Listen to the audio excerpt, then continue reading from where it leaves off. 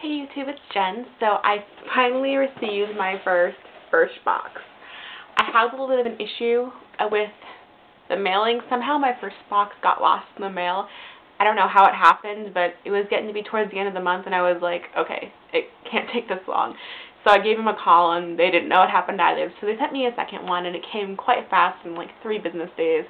So, you know what, I'm a happy camper because I got my box. And I was quite impressed with the products I received, so I will go ahead and show you what I received in my box. I already opened it because I was so anxious. I probably won't ever do one where I'm opening the box and you get to see my first impression just because I'm not that patient, but I will show you what I get every month.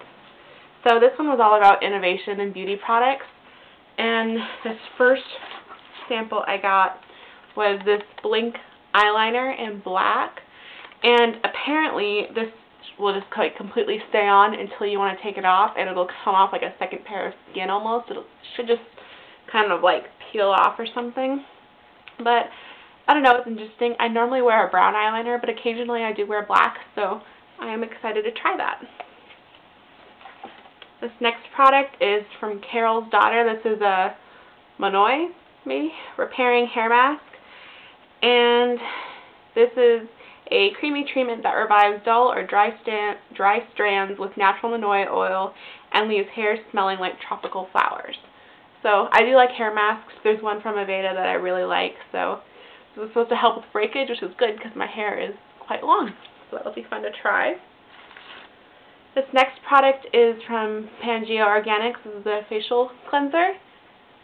And this is supposed to help keep the oil in check without over drying my skin, which is perfect because I do have combination skin.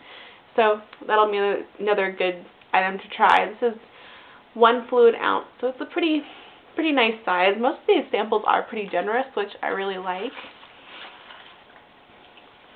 And this little guy is a, I don't know how to pronounce it, W-E-I, Tibetan chrysanthemum correcting eye treatment pads. And these are supposed to be kind of like an eye cream and a dark circle corrector all in one. They call it cucumbers for your eyes. So it's supposed to decrease puffiness, help get rid of dark circles, and just feel really good on the eyes. So really excited to try this. Looks like something that I enjoy. And then the special gift is this hair tie, which is supposed to look cute on your wrist, but this thing barely fits on my wrist, so I don't know. But I guess I could use it as a hair tie. I guess it would look kind of cute. I don't know. But overall, I'm really impressed with my first Birch box. I'm excited to try these products out. I won't do full reviews on my YouTube with these. If you want to see what I think about these products as I use them, follow me on Twitter or Facebook, and I will tell you what I think on those. So thanks for watching. Comment, rate, subscribe, and I'll talk to you later. Thank you.